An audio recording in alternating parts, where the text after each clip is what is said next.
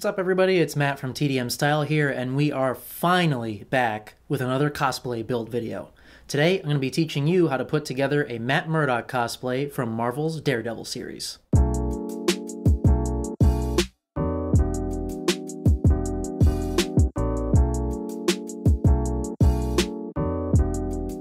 Now, I love the Daredevil series. I'm very excited for Season 3, and so I decided it was finally time for me to put together the Matt Murdock cosplay, which should come as no surprise. I mean, given my previous cosplay endeavors, you should probably know by now that I tend to lean towards cosplays revolving around suits and ties. And overall, I just think that Matt Murdock has a very cool look, and it's very recognizable, especially given the show's popularity.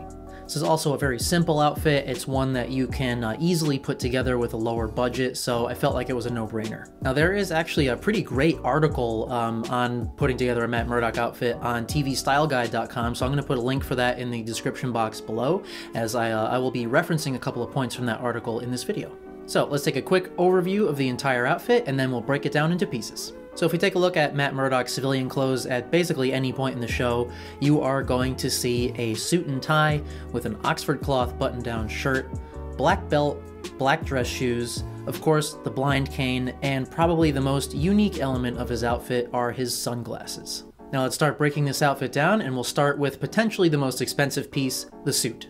Now, Charlie Cox has a number of different suits that he wore throughout the show, but the main points that you want to keep in mind here is that they are all a shade of either black, gray, or navy blue. Now, these are all single-breasted, two-button suits. They seem to generally just have the single center vent in the back of the jacket. And the other main thing is that they're all pretty plain. He doesn't wear any suits with crazy patterns. I mean, I think probably the most pattern suit that you see in the show is a navy blue one that has a very light window pane check. I think my personal favorite is this gray herringbone suit that you see in a number of episodes, and most prominently you can see it in Series 1, Episode 3. Now, this suit in particular was easy for me to identify. This one is for sure a Paul Smith suit. There is a scene in this episode where he opens up his jacket and realizes that he's bleeding through his shirt. And during that scene, you can see Paul Smith's signature stripe on the inside of the lining, and you can just barely make out the Paul Smith label on the inside pocket. Now, based on that, as mentioned in that TV Style Guide article, there was an interview with Stephanie Maslansky, who was the costume designer for Daredevil and Jessica Jones, and she did mention that most of his suits were Paul Smith because the cut just fit him the best. Now, obviously, Paul Smith suits are not cheap, but the beautiful thing about this cosplay is that you don't need the screen-accurate suit to look the part. Now, if you are planning on buying a suit for this cosplay, I would recommend that you go for either a charcoal gray or a navy suit over a black one, simply because you get more versatility out of those suits for everyday wear rather than a black suit, so you can get more bang for your buck. So the suit that I've gone with here is a charcoal gray that I already had, and the cut looks fairly similar. Obviously this is not herringbone, but that's okay. He does also wear some other gray suits throughout the show that are not herringbone. I've got the dark gray sort of blackish buttons, and so I think it just looks the part. So moving on to the shirts, as I mentioned, you basically want to look for either a white or light blue Oxford cloth button-down shirt. Now, of course, you could go with a regular dress shirt here instead of the Oxford button-down, but as far as the character and getting into character is concerned, I think the Oxford cloth is kind of important because it's a much more textural cloth than a typical dress shirt, and I think the button-down collar is just sort of like, you know, it stays in place a little bit easier. So again, for a blind person who's not going to be checking their tie in the mirror throughout the day and things, it just sort of makes it easier for him to make sure that he stays looking tidy. Now, again, as mentioned in that article, it's possible that another consideration for the Oxford shirt was that the cloth by nature just has a little bit more of like a ruffled, casual look. It doesn't look quite so neat and like a freshly pressed dress shirt, and again, it makes sense for the character. Now, we don't know totally for sure what brand or brands of shirt Charlie Cox wore throughout the show. There was mention, again, in that TV Style Guide article about there's a photo with a caption of Charlie Cox that said he was wearing a black fleece shirt. Now, Black Fleece is a designer line made by Brooks Brothers, and those shirts go for about $200 a piece. So I don't know about you, but for me, that was way too steep for like a plain white Oxford button-down. So you can get their Red Fleece line. I believe those are about $50 or $60 a piece, brand new. Or if you want to go with the lower budget option, like I did, you can go for something like this. This is a Van Heusen button-down. I got this for about $25. And, you know, I like Van Heusen as a brand. Generally, their cut fits me very well, and I find that the quality is pretty good for a lower price. And it's still gonna look the part. I mean, once you're buttoned up and you got a suit over it, no one is going to know whether you're wearing a Van Heusen or a $200 Brooks Brothers shirt. So now let's talk a little bit about the tie. And now this is an area that I admittedly don't know much about as far as what the screen-worn ties were. But, you know, most of his ties, as I said, are just a plain black or plain navy blue, so you can get away with pretty much anything. So I'm just going with this very simple sort of matte black tie that I already had in my closet. Just works great for the look. So, I mean, considering Stephanie Mosansky's track record with Jessica Jones clothing and that sort of stuff, we can guess that maybe Charlie Cox's ties were either Paul Smith or John Varvatos or something. But again, this is something that no one's really going to know once you're suited up. I mean, it's just a plain black tie or navy blue or whatever. So I would suggest just going for one of those because you're going to get the most versatility out of it and it's going to look the part. So moving on to accessories, we can see that basically with every Matt Murdock outfit, he's wearing a plain black dress belt with a silver buckle and a pair of black Oxford shoes. So again, I've just gone for the closet cosplay route here, and I've got just this pair of black dress shoes by Aston Gray that I already had, and this plain black dress belt, and it's gonna look fine. And lastly, we're gonna move on to the two most important accessories that are going to make this cosplay. And the first is a blind cane. Now, according to that TV Style Guide article, and there's a number of posts on the RPF, but most of those are about the actual Daredevil suit, but someone did identify this Ambutech brand as the screen used one. So I picked myself up one from Amazon. You can order right from Ambutech's website.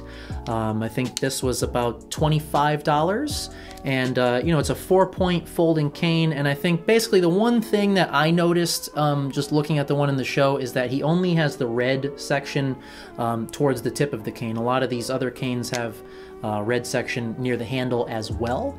But otherwise, as long as you have one of these, you're gonna look the part.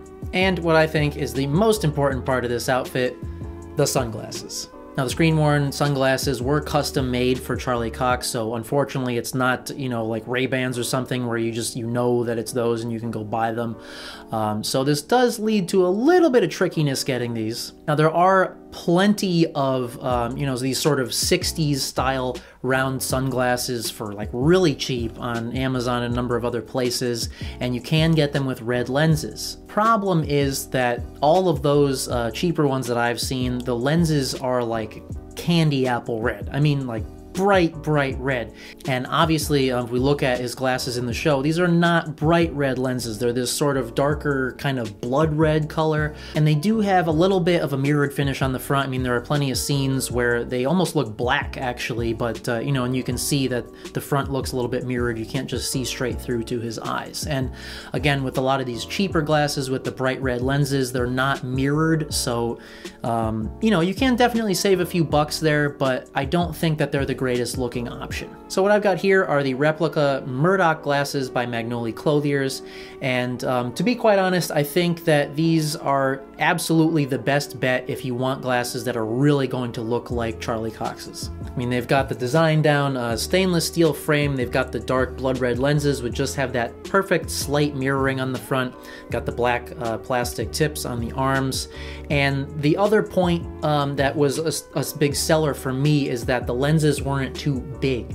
A lot of the cheaper glasses, I found that the lenses are like huge once you get them, and they just sort of look weird. They don't really look quite right. So these normally are $75 from Magnoli's website, which might seem a little bit pricey, but I think that these, you know, it's worth it because they're sunglasses, they look great, so you can definitely get a lot of mileage out of these. They're not just for a cosplay. So that does it for the outfit and accessories, and so now we can just talk a little bit about the hairstyle. And once again, this is very simple.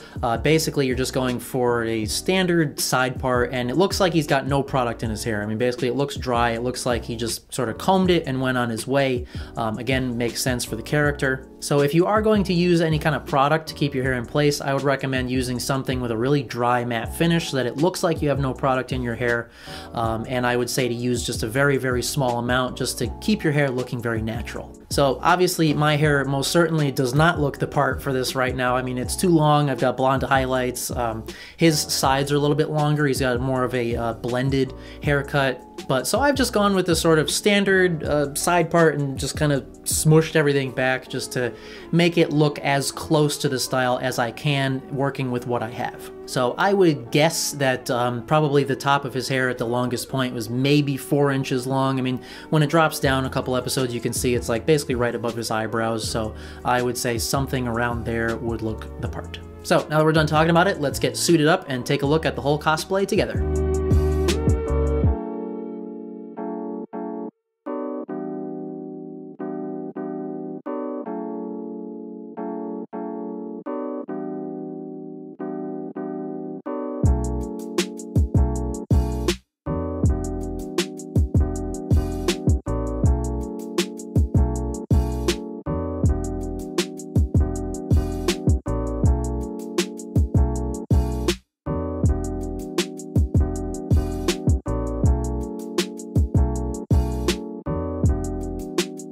So that does it for this Matt Murdock cosplay build video. I hope you guys enjoyed it. I had a lot of fun putting it together, and I'm looking forward to wearing this for this year's con season.